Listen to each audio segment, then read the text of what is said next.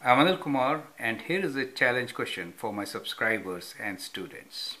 The question here is, solve tan 2x equals to 8 cos square x minus cot x, where x is greater than or equal to 0 and less than or equal to pi by 2. So you can pause the video, copy the question, answer, right? And then look into my suggestion. It'll be a great learning experience while sharing the solution of this question with you.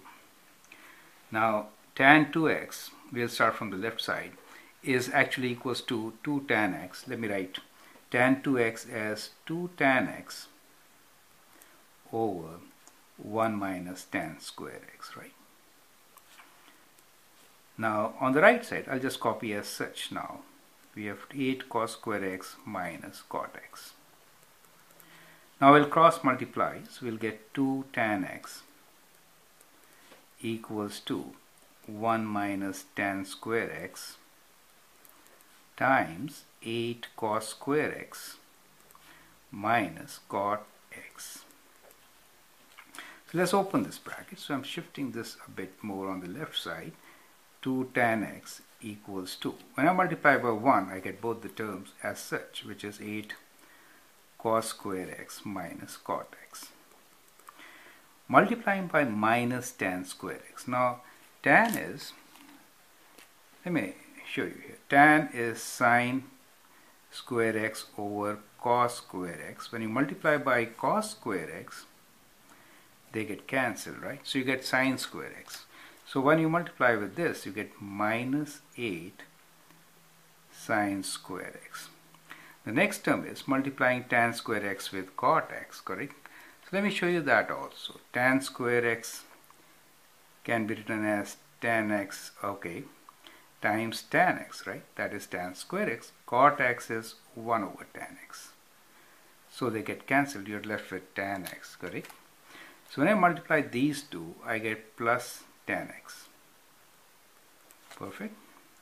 Now we can bring tan cot terms to the left side. So we get 2 tan x minus tan x plus cot x equals to 8 cos square x minus 8 sine square x, correct? Now here 2 tan x minus tan x is tan x, so we get tan x plus cot x equals to, we can take 8 common, we are left with cos square x minus sine square x, correct? Now cos square x minus sine square x is cos 2x, so we can write this as 8 times cos 2x. Here tan x plus cot x could be written as, let's write them in sine and cosine first, then I'll do it in the next step. Sine x over cos x plus cos x over sine x. Taking a common denominator of sine x cos x, cross multiplying, we get sine square x plus cos square x equals to 8 times cos 2x. Now sine square x plus cos square x 1, so we get 1 over sine x cos x, is that okay? Equals to 8 times cos 2x. Now let me bring all these terms to the right side and solve further, okay? Right, let me use a different ink also so that it doesn't mess it up. So 1 over sine x cos x is 8 cos 2x. So let me write this as 1 equals to, multiplying here, 8 times cos 2x times sin x cos x. This is what we get, correct? Now I can write this 8 as 4 times 2. Then we know 2 sin x cos x is sin 2x. So we can write this as, I'm writing this 8 as, let me write this as 4, right? So we have 8 times 2 is 4 times 2, right? So let me write this as, rearrange it. Let me do it in 2 steps. 2 sin x cos x, right? Now we can, 2 sin x cos x is sin 2. 2x. So we get 4 times cos 2x times sine 2x. Now again, cos 2x sine 2x times 2 could be written as, so we can write this as 2 times 2 sine 2x cos x, correct? Which is sine 4x. Is that okay? So I just clubbed these two terms, right? I hope that should be fine. So sine 4x can be written as equals to, this is all 1, right? So it is equals to 1 over 2.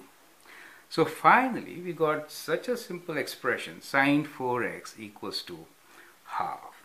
And now we need to find solution where x is less than equal to 0 and greater than equal to 0 and less than equals to pi by 2. So how about sine of 4x? Let's do the solution different. 4 multiplied by 4, right?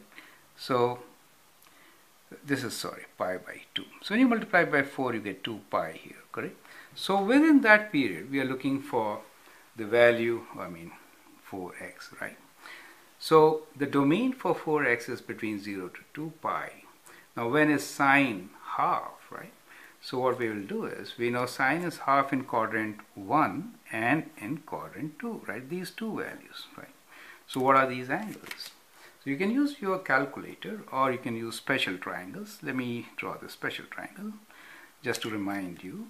So it is, this side is 1, this is 2, this is square root of 3 when the angle is pi by 6, right? So for pi by 6 we have sine theta or alpha as half, correct? So this will be, this is pi by 6, so this is 5 pi by 6. So we get 4x is equal to pi by 6 or 5 pi by 6. And then x is equals to pi by 24 or 5 pi by dividing by 4, 24, right? So that is the solution. So the answer is pi by 24 or 5 pi by 24. Now these are the steps which you should follow to solve this question. I hope the steps are clear. Go through them once again, try to understand the strategy. And I'm sure this kind of question is going to help you a lot in understanding what all we learned about trigonometric functions till now. Thank you and all the best.